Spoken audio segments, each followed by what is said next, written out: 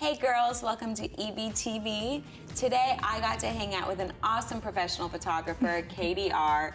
She was amazing. She taught me like things to do and not to do when I'm taking pictures or selfies or how to pose. It was really awesome for somebody like me who doesn't really love pictures. Yeah, but you like selfies. Yeah, I can't wait to learn how to take a good selfie. Yeah, I know. Because whether we admit it or not, we all do it. Yeah. Especially the ones in the car when you're like, I'm looking good. So that would be Rachel, awesome. I've never done that. Never? What are you talking about? Okay, you have. I get it. And then we're also going to talk to two really great girls.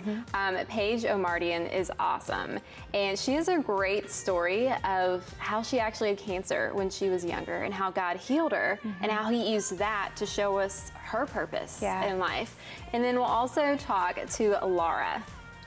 Lara has another great testimony. She was a New York City model and a college athlete, so you're not gonna wanna miss that. Yeah, those were great interviews. It's really exciting, and it's cool that we talk about their purpose because it kind of did change with Laura's, and then Paige's was really shaped with some of the things that she went through.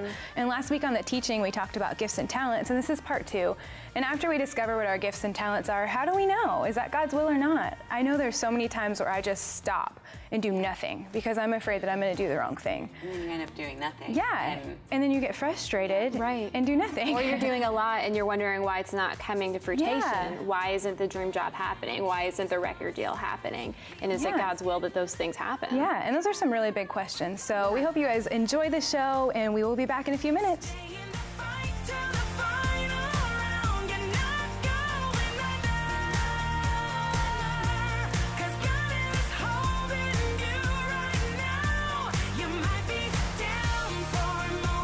Friends, I'm Rachel, and I'm totally hanging out with Lara Izokitis. Welcome to the show. Thank you so much. I'm happy to be here. Yeah, we're so thrilled that you're here with us today. So, Lara, you have an amazing story of really how you became a Christian at 18 years old, and then you went off to college, and you were a college athlete. Let's kind of pick up there. Tell me more. Yeah, I played volleyball for University of Kansas, the Jayhawks, and at the age of 18, my story basically is that I lived for my sport, and you know, as we've heard before, we're created to worship something, and well, actually, we're created to worship God, and if we don't worship Him, we're going to find something that we're going to put we're going to find something, and so for me, it was sports. It was actually sports and my image, you know, the body, what it looked like, getting attention from guys, and then also doing well in sports and that type of thing. So by the time I was 18 and at Kansas, I had a full athletic scholarship, I signed a 5-year contract to play. And you know, something I had dreamed of since I was young, and then here I am and thinking I'm going, you know, I'm gonna go after this, and at that point I had experienced an injury, and basically my world came crashing down because I didn't know who I was, I didn't know what I was created for. If I wasn't made to play volleyball, then I had no idea what I was made for. Right, because it made you feel worthwhile playing volleyball, and without that, there was a hole, and it needed to be filled. Yes, and so I had, long story short, I had some awesome Christians reach out to me on campus, and after a moment where I was like, God, if you're real, I wasn't raised around that, you know, the Christian culture, and so I had this heart-to-heart with God saying, God, if you're real, then, you know, show me someone, bring someone into my life, and within 2 weeks, I had these Christians reaching out to me, which I'd never encountered Christianity like that, and but at that point I was a really broken girl. I had been battling bulimia for 2 years, and the pressures of the world were so strong on me finding my identity in what the world says about me, about what my body looked like, what guy I was dating, the pressures of being recruited by these top schools. It was so much to me that I resorted to an unhealthy, life-controlling issue as bulimia. Were you trying to be perfect? Absolutely. You know, when you look to the way that the world tells us that we're supposed to be, that's the standard that we will try to attain our value and our worth from. But in the scripture, 1 John 2:15 through 17, God says, "Do not love the world or anything in the world, because that's going to pass away. The love of, the lust of the eyes, the flesh, the pride of life. It it's not do not love the world people, but it's the things, the systems, like I've got to look this way, I've got to be this way. Because they will leave you empty. It will ultimately They leave were you never empty. created to satisfy you. Exactly, and I experienced it. I ended up, you know, I attained titles that young girls are looking to. I ended up down the road, got a 2-year contract with one of New York City's top model agencies. I was a Division I athlete, as we say. Wow. I was dating star athletes, pro athletes, you know, that type of thing. And girls like, oh, if I could just be that, if I could just attain that, then somehow there's fulfillment, but you will never find satisfaction in that. You will not. And it was really in my journey of healing and freedom with Christ that I was able to walk out of, I'm 20 years now free from bulimia. That's amazing. And it was, you know, people are like, how do you do it? Because they say once you are bulimic, you'll be bulimic the rest of your life, or else you'll struggle with it. But with Christ, there's hope. And those same things that the world uses is not the same with God. Because he gives us hope, and he has the power to destroy things that have power over us. Now, did it just poof away? No, there was a journey, because there's always, there's reasons why we do what we do. And so there was a deep-rooted issue. Why was I? And that's important. It is a journey. It takes time. You're not just going to wake up the next day. It's not going to be gone. No. And you've written a book now about this. I have, yeah. There's stories about that. It's called Caterfly Identity, Discover Who You Are and How a Mirror Can Change Your Life. And so in that, you're going to find some practical ways you can overcome these unhealthy standards and these patterns that just scream out at us that we're supposed to be like. And really, there's ways that you can find confidence in loving yourself and really celebrating who God has made you to be. And that sounds great. I can't wait to check it out. Well, we're out of time, but thank you so much for hanging out with us. Thank you so much for having me. It's my pleasure. Yeah, so don't go anywhere. We've got plenty of cool stuff coming up.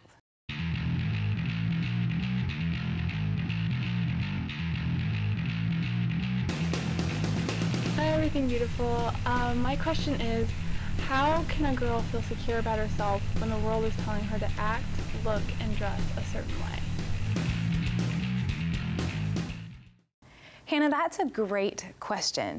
And you know, the best way I can really think to answer that is that the things in the world, they change all the time. You know, the style's different, the music's different, what's cool, what's not, it's different, and we really can't find our security and look for our security in something that changes all the time. That's exhausting. Yeah, it is. Yeah, and I think one thing, I'd be lying if I said, you know, I didn't wake up and I wasn't like, I want to look cute and I want to look in style, and I don't think there's anything bad about that, but it becomes a problem when you look at what you look like, you know, and that's where you get your worth from. I don't think Jesus hates makeup. I don't think he hates clothes. I don't think he hates, you know, moving with that. I think he does not like when you put your worth and your hope in anything but him.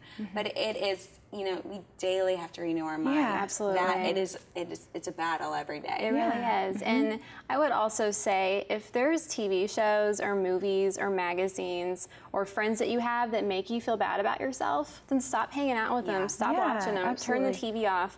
I'll be honest with you, there's things I don't watch, and there's pictures I don't look at, even on Facebook, because they make me feel insecure. And so I've had to choose to just shut that out of my life. And it is a choice, like you were saying. It's a choice every day. So Hannah, thank you so much for that question. And if you'd like to submit a question for our Q&A, please just shoot us an email. Hey there, if you would like a copy of today's EBTV show, call 615-754-0039 and be sure to mention the EBTV show number on your screen. Hey girls, it's Amy, and today my special guest is Katie Robinson, a professional photographer, and we're just gonna pick your brain today all about pictures. So I know iPhone is what I do to take all my pictures with Instagram, Twitter, everything selfie, but you know what, sometimes my pictures end up terrible. So what are some tips from you to get the best selfies that we can possibly get? Well, step one, find the best lighting in the room, and you want that lighting to be on your face. And so a window light or whatever you have available, you'll want to move around the room for that. And also, you want to tap the screen for two different reasons. One, to focus where you want it focused on, and also you can tap on the dark or the lightest part of the picture, and it will expose on how dark or light you want that image, which is really nice to do in camera, so that saves some time editing and all those apps. And also, the other thing that you want to do is take your case off. A lot of the flash, especially, well, if you're taking it with flash, it will reflect on the case and give it a different tint, and it won't be as true of a color. So take your case off and it'll be a lot better. Okay, well that makes sense then for some of mine. And you know, we all talk about the angles, you know, for faces. So always up high, right? Yeah. And does somebody have a good side, left, right? Not typically. I know some people might, you know, have a scar, or, you know, if, you know, you have a zit that week, then obviously the other side maybe. But obviously, you know, just above is always good. It's a good angle. Very rarely do you want to take a shot of a female up. It's never a good angle.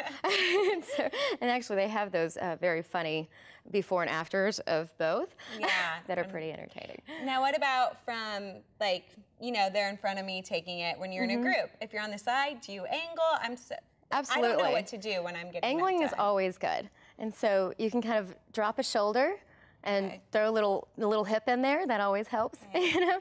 So angles are always a good thing, especially with us girls. So. Yeah, and then filters, do you have one in particular? Instagram I do, like the early rise, I love that one. And if you're dealing with a filter for, you know, people, obviously, you want your skin tone to be kind of glowing, and so you don't want to do the dark filters. It's going to increase all the shadows. It's not a good thing. So like the early rise or the Mayfair, those are really great. Okay. Yeah. Awesome. Well, stay tuned. We have much more coming up with Katie Robinson.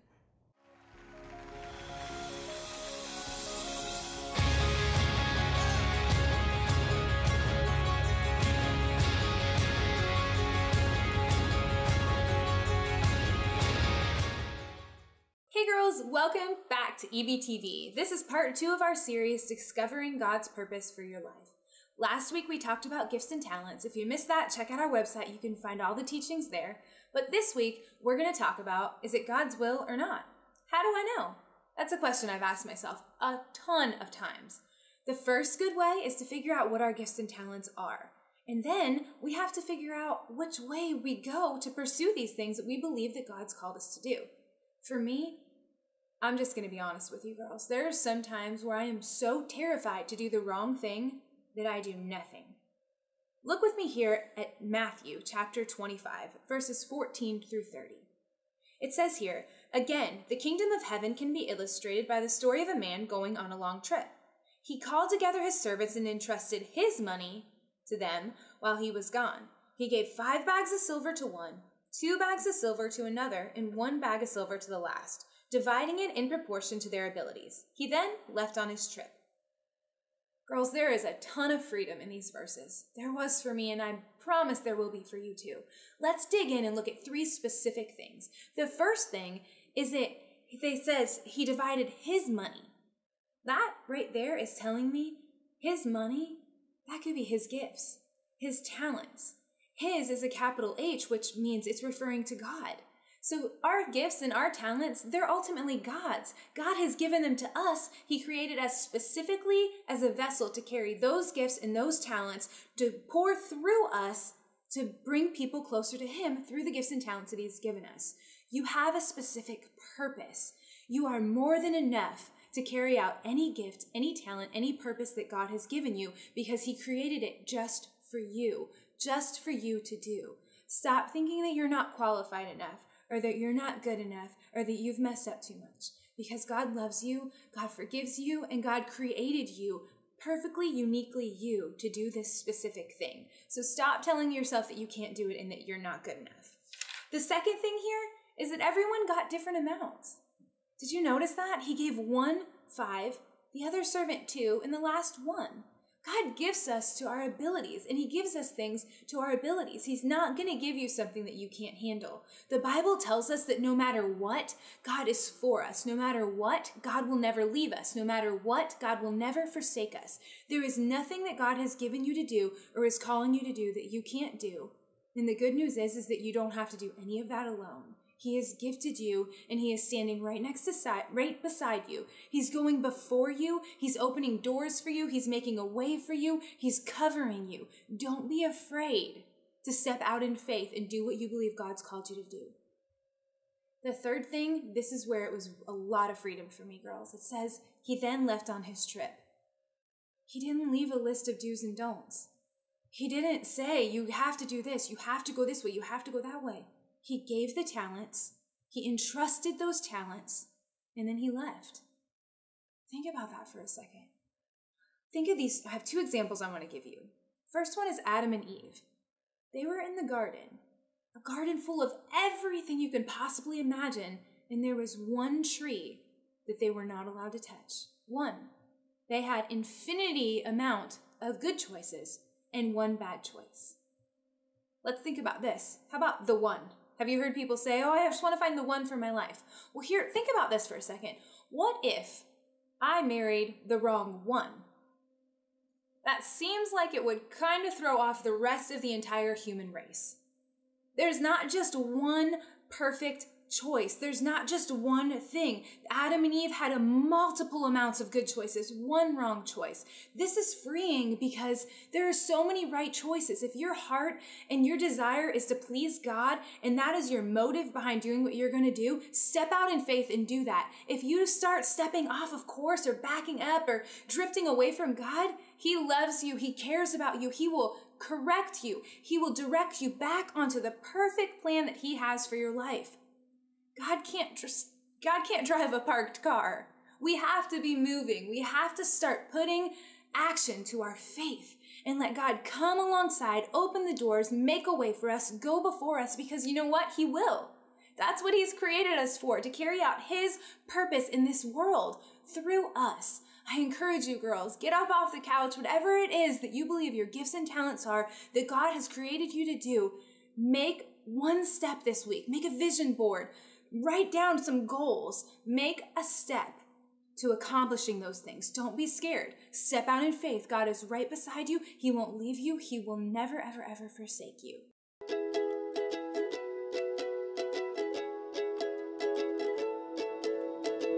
Hey girls, what's up? I'm Rachel, and I'm hanging out with a fabulous girl. She's a writer, a speaker, and a recording artist. Her name is Paige Omartian. Paige, welcome to EBTV. Thank you. So excited to be here. Yeah, we're so thrilled to have you here today. Thank you. And Paige, before you were writing books and you were recording music, you were going through what seemed to be the hardest storm of your life.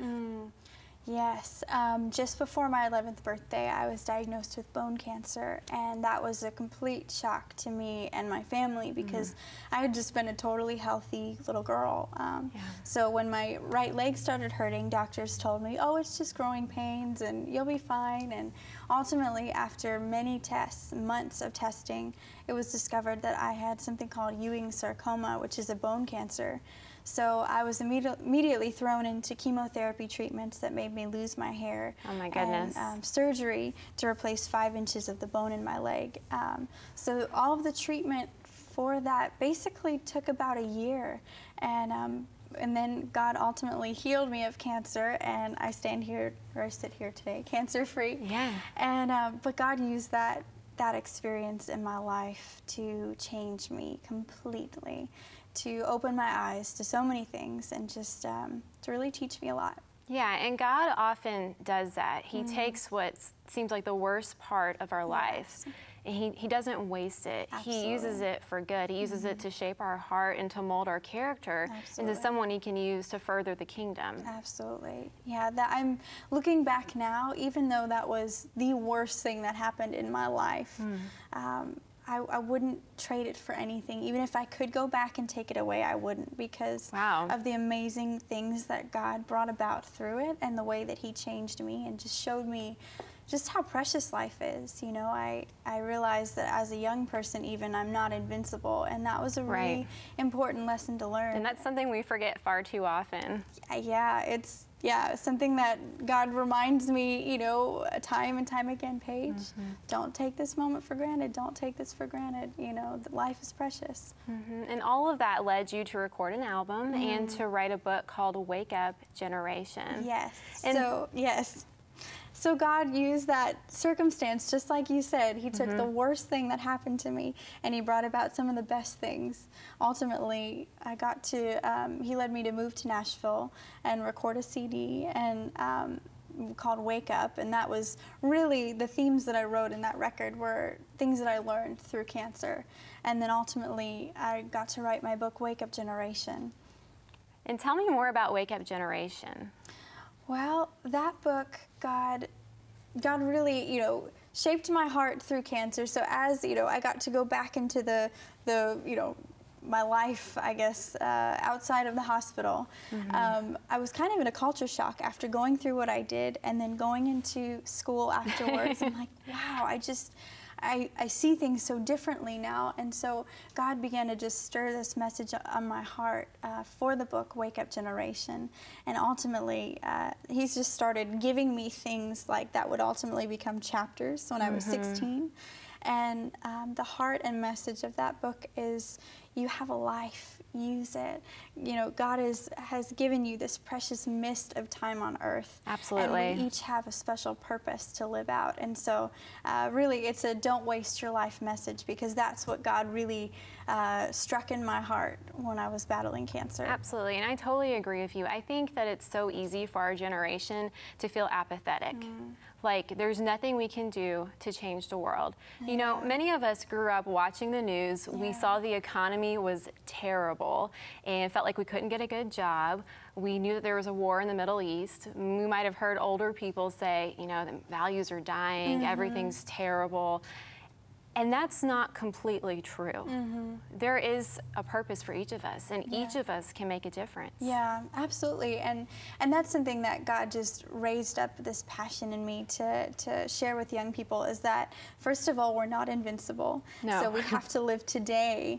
We have to live our purpose today, because I think culture tries to tell us, oh, you're young, you can just get it together later. And that's not at all what Scripture says. The Bible says in 1 Timothy 4:12, don't let anyone look down on you because you're young, but set an example. And so that's something that I've really had a passion to share with just my peers and anyone I meet. Is just, God has a purpose for you right now. He does. If you're still breathing, there's a reason you're here. So don't write yourself off as you can't do something, because God has put you here for a reason. Yeah, I absolutely agree. Well, thank you so much for joining us today. It's been awesome. Thank you. Thank you for having me. Oh, for sure. If you'd like to find out more about Paige, just go to our website, everythingbeautifultv.com. Does my nose look too big? Why can't I be taller? Will I ever be able Do I to look cover too that old? fit?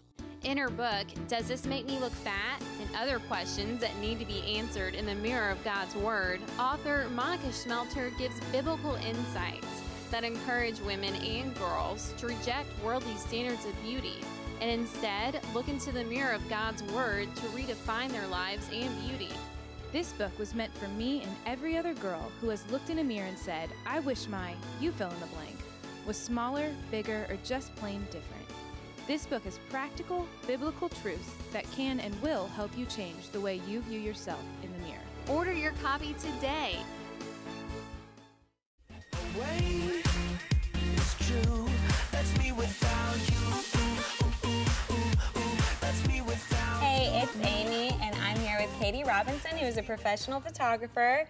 And Katie, what about when you're shooting other people? What can you do to line up the camera to make sure you get, the best possible picture of them? Absolutely. The same rules still apply for selfies, except when framing, you want to make sure you're not just getting the shoulders and a lot of sky. I always say heads and feet, vertical. And a lot of times with group shots, you have to do horizontal, which is fine.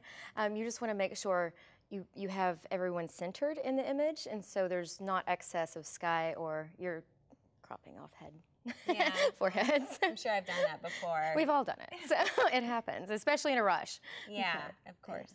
And now you brought two cameras. This is the digital one that you use. How would somebody pick out, do you have a preference of a camera, or, Well, the standards are the most popular are Canon and Nikon, of course, and they kind of battle back and forth on who's better, but they're equally, and they compete very well. There's also Fuji and Sony. I know my dad has a Sony camera that he can take a picture in the dark, like in a dark setting with no flash, and it's amazing. I'm very jealous of that camera. But there is a website, dpreview.com, and you can look at all the details on how to compare cameras. It's a great source. Awesome. And how did you, I guess, how would people go about wanting to be a photographer? If they were like, I love my iPhone, but I want to take it to the next level. What are some quick? There's nothing wrong with being self-taught. There's a lot of information there that's available online. And when you want to get into a program, you can take classes online. There's National Geographic does trips, and they're a little expensive, but it's less expensive than tuition. There's also, we're always looking for assistance. And so if you find a photographer that you really love their work and you want to learn more from them, you're comfortable around them, you work well with them, see if they, if you can come hold a reflector for them sometime. You know? Learn by experience. Absolutely. And lastly, about location with iPhone really quickly. Never put in location, Twitter, all that stuff, right? Well, it's very easy to do because actually, you could just go to your settings and then on camera turn off location. And the reason why you want to do that is that it keeps you safe. Not everyone is as nice as the rest of us, and there are some people out there that will hack into your system. They can actually find out where you took that at, where your bedroom is, if you took it in your bedroom. And so no matter what age you are, no one needs to know exactly where you are.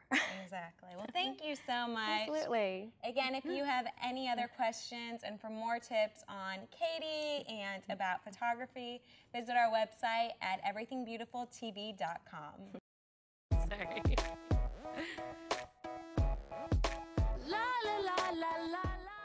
Hey girls, thanks so much for joining us today. I know that I learned a lot from Katie about photography and taking selfies, and now I can do them right, and I'll take the cover off, and so don't be surprised if you get a lot of selfies in your Facebook feed from me. Yeah, we're looking forward to that, aren't we? Oh, yeah. We also talked to some really amazing girls. Paige Omartian has a great story of how God really healed her from cancer, and through what seemed to be the worst storm of her life, really shaped her heart into someone he could use. And also Laura, she's just a beautiful person. I mean, she was a New York City model and a former college athlete. And what she learned was that none of that stuff mattered, and none of it made her happy. Yeah. And she doesn't need to be perfect. God loves her the way that she is. Right, and he created her specifically that way for the purpose that he specifically has for her. Yeah. I think if we can just start wrapping our mind around that, like we are specifically created like this because of what God wants to do through our lives. So we kind of talked about that today in the teaching, and I hope the teaching encouraged you girls to get up off the couch and put some faith to the purpose and to the things that you enjoy doing. Don't be afraid to step out because you think you're going to do the wrong thing. There's 100 right choices to make. There might be only 1 or 2 wrong choices. And if you guys want to go to the website, all the segments will be there, all the information about the guests. Check it out. We look forward to seeing you back here on EBTV. You one in a million years. This is for all the girls, boys all over the world. Whatever you've been told, you worth more than gold. Hey everyone, welcome to Everything Beautiful TV. There can never be more beautiful you. Go to everythingbeautifultv.com and get creative with do-it-yourself projects and fashion tips. Check out videos, read real talk blogs from real girls, find out where Henry's been spotted, watch EBTV on the Christian Television Network, and go to everythingbeautifultv.com now.